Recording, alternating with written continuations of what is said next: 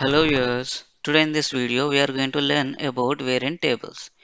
Variant tables are used to store combination of values for characteristics. They can be used to infer values as part of the constraints and procedures.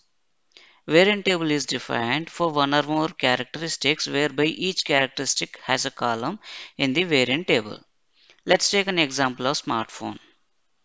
As we know, same series of smartphone will have different prices as its configuration is differentiated with the color, RAM, storage, etc. For this, I defined a class that has the characteristics phone series, color, storage, RAM and variant. Guys, if you did not watch my video that has creation of characteristics and classification, please do watch from the video link at the end of this video for better understanding. Now, execute the transaction CU61 to create the variant table. Input the table name and press enter. Input the table description and click on characteristics button. Here, click on new entries button and add your characteristics in the sequence and activate the checkbox for the characteristics which would act as key values. Come back from the screen, set the table status to released and save the table. Execute the transaction CU60 to maintain the table contents. Input the table name and click on Change button. Click on New Entries button and insert your values in it. Once the data is maintained, save the data. How to use this table data in the variant configuration? We can use this table data using the procedure or constraint. So execute the transaction CU01 to create a procedure. In the dependency editor, add your syntax with the table as shown on the screen. Using the table in syntax, we are matching the table values with the value assignment of the sales order and then setting up the value for variant characteristic in the sales order. As we can see, the variant condition has been filled with the variant key from the variant table since the given value combination is found in the table entry.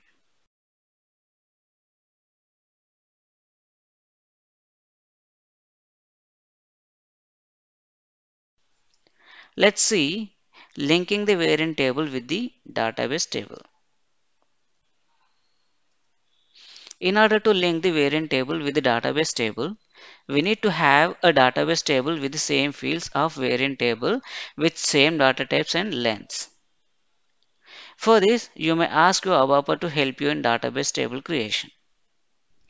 Once the table is created, we can link the table using CU62 transaction. Input the variant table name and press enter. Enter the table name in the database table field and click on field assignment button. Here, we need to map the field names with the characteristics. Once this activity is done, go back to main screen and activate the checkbox Link Active and save the variant table. Let's see transferring table content to the database table. We can transfer the variant table data using the transaction CU59. Enter the variant table, choose radio button insert or change and click on execute button. Once the data is transferred, we can see a message with the number of records. We can see the table entries using the transaction SC16N. Enter the table name and click on execute button. As we can see, the variant table data has been transferred to the database table. Let's see tables and constraints. We can use the variant tables and constraints to infer the values to the characteristics. For example, I would like to infer the value for the storage on the basis of RAM or infer the RAM on the basis of storage. For this, we need to create a variant table with the characteristics, storage and RAM as a key fields. Then maintain the required RAM and storage combinations in it and save the table data. Execute the transaction CU21 to create a constraint net. Enter the constraint name and press enter. Enter the description, select the radio button constraint net and click on assignments. Enter the name for constraint net, select the row and click on dependency editor. Enter the syntax as shown on the screen. Under the objects, we need to declare a variant class with any value. In my example, I declared with the prefix rm. Under restrictions, we need to use the table data by matching the characteristics of sales order with characteristics of variant table.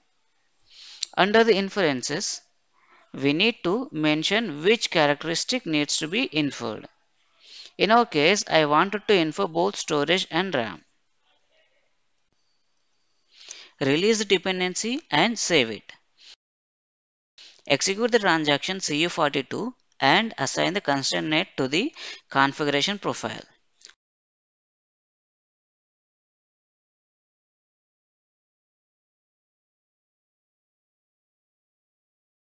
Now let's see the results in the sales order.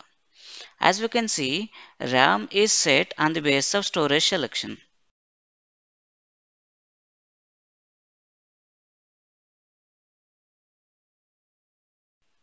In the same way, storage is set on the basis of RAM selection. So, this is all about the variant table scenario. In the next video, I will explain about the variant function which is used as and when the business requirement is not fulfilled using the standard variant syntax. Thanks for watching this video. Shining off.